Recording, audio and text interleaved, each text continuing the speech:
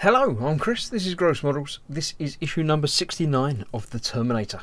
The half-scale model that I've been building for the last long time. Well, 69 weeks in theory. In practice, it might not be exactly that, but you know, anyway. Right, in this issue, we will be adding heel detail and assembling foot parts.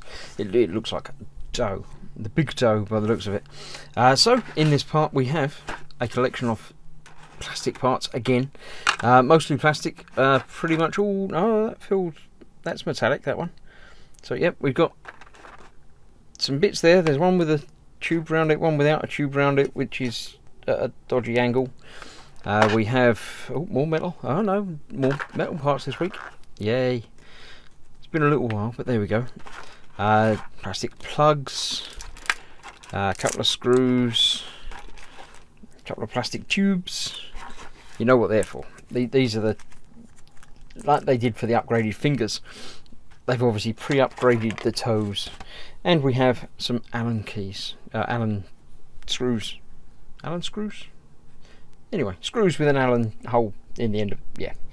Right, so that's all the parts that we have been supplied with. So I'll get rid of the bit. Don't need that anymore. Put these off to one side so I can open the magazine and continue with the build. So, issue 69, part 1, step 1. Take the assembly for issue 68. There we go, there we have it. The stalk, formed by 67, 2 and 3, form the heel of the model. Right, so here we have this, I wouldn't call that a stalk. Oh, that's 69, 2 and 3. Oh, right, from this bit here. Okay, this is the heel. So onto that heel we are going to be attaching a ball. There we go. Cut the two heel details from the frame and smooth any rough edges with a file. So of course I'm not going to be doing any of that. I'm going to be removing them with some cutters rather than a knife. I'm not going to get rid of any rougher details on there yet because they're going to go together to form a ball. So any sanding that I might do on that, it's only one bit on one side, is likely to leave a flat edge, so I don't want to do it until it's assembled. So I'm going to assemble it. We're going to put that over there. It fits with a screw, which is obviously one of this screw. They've given you two, but they only really need one. So I shall get one screw out and put one screw to one side to add to my ever-growing stash of screw parts. Right, so this is going on there. It's being screwed from the bottom, although there's holes obviously all the way through there because there needs to be. That one's going to fit through there. That way around. It's got to be that way around, obviously, because of the stalk. That's going to go on that side. If I can get it through there. There we go. Just like that. That's going to go on the top. Just like that. And that screw is going to go in there. Hold them both together and also hold them both onto that stalk. So tightening that down, making sure that that's as good around there as it gets.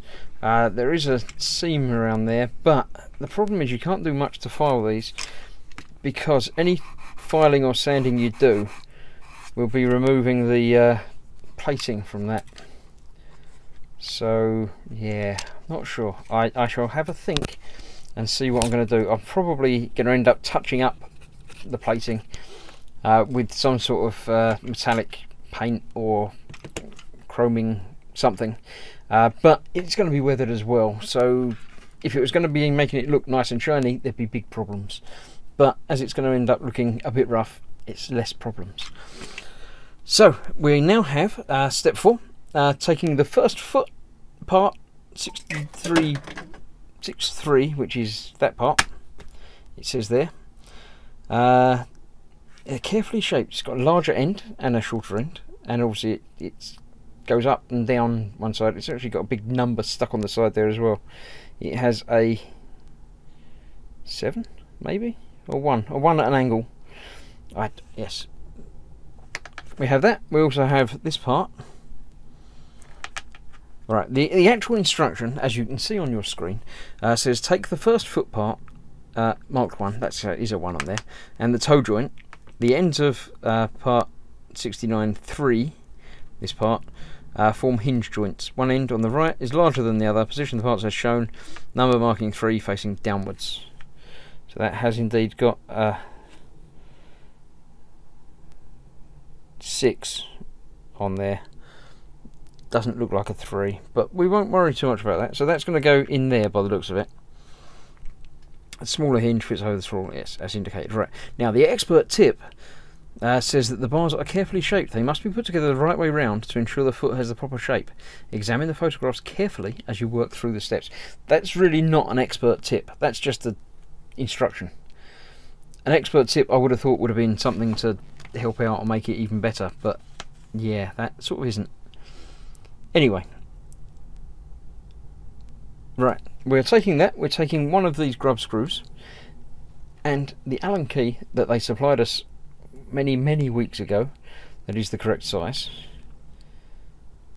is going to go through there. But is it? Where's? Let's try and see what happens. Yeah, there is a thread on the one side of that, so that is okay. That is threading through into there. Right. Fitted that through there. The other side, hold it together to keep it central so it doesn't protrude. Yes, so you can tighten it down until it basically comes all the way through. You don't want to tighten it down until it comes flush. So put your finger the other side, just tighten it down until you feel it touch, and that'll be that. Not flush, not sticking out either side. So that's that. Right, take the other tube, which again is marked. Again, it looks like it's marked with a 1 as well, but we won't worry too much about that. It might be a 7, I can't tell. Anyway, getting it the right way round, so it's that way round as in the picture. It's got that extra step to it here. That is going to go onto there, but it's not just going to go onto there. It's going to go onto there with a tube. So let's open the tube. Open the tube packet. We've got 3 tubes in there. I'll put them 2 to one side. That one is going to go through there, just like that. Okay, so that holds it in place. It's got not really any movement. It's got movement, but not really any friction there. Don't know if it needs any yet. We'll worry about that in a minute. Other parts that we still have is this. There's a selection of pins, all the same. It says we're going to need. Actually, we're going to need 2. So I'm going to take 2 off. Leave the rest of them on there, because we're not going to be using those yet.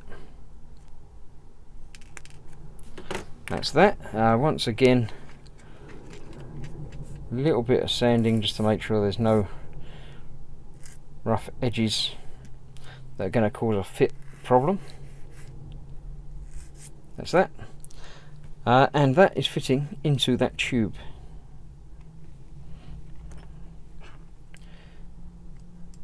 So I did get 2, but I thought there was going to be one either end, but it looks like there isn't. So that's going to go pretty much through to the other side. Push it in, grip. It should become that. I like that. That is a good fit, but I'm still not sure about the other side of it. It looks a little bit rubbish, but anyway, that's that for now. It does indeed fit through there. I'll keep that to one side. I'm sure I'll be using that momentarily. Indeed, step 9. The other piece here, that fits between that end and that fits indeed with a second washer and the second pin. So I'll put that through from the same side. Give it a little wobble until it hits through flush. Line that up on there, and then that we can just push in. What should I use? The ends of this is a little bit rubbery to give us a little bit more pressure. That goes through into there, and that again creates a joint that is quite secure but can move when you want it to. That's exactly what they were intending to do with the fingers, I think, but it didn't quite come through there. Right, there we go. So I've done that. I've fit the plastic sleeve, fit the plug into that, and that is stage complete. It does say to keep hold of these for a later date. Obviously I've got a spare tube there as well, which is always useful. and a spare Allen key as well, or not Allen key, Allen nut, Allen screw, whatever they want to call it. That is that stage complete. We have ankle and I assume part of ankle, tendon, toe, something. We'll find out soon. Let's move those to one side. Have a quick look through the rest of the magazine. Dread, I have seen that. That was very good. I quite enjoyed that. Gritty, but yes. All good. And Dread, Drugs and Time Dilation. Oh, because it was about, yeah, interesting falling scene with time dilation in there. Yeah. I don't even know what that is, so I won't bother trying to read that. But there we go. And we'll be back as ever with next week's issue. We are continuing assembling the right foot. Looks like probably 2 more toes by the looks of it, assuming it builds the same way as the other one. So yes, that was issue 69. I do have issue 70, so I shall be filming and bringing that to your monitor of choice very shortly, probably in the next day or two. Thank you for watching. Hope you're enjoying the build. Do let me know if you are, or if you're not. Let me know as well. Feedback's always good. Thank you for watching. I shall see you soon for more. Stay safe. Bye bye.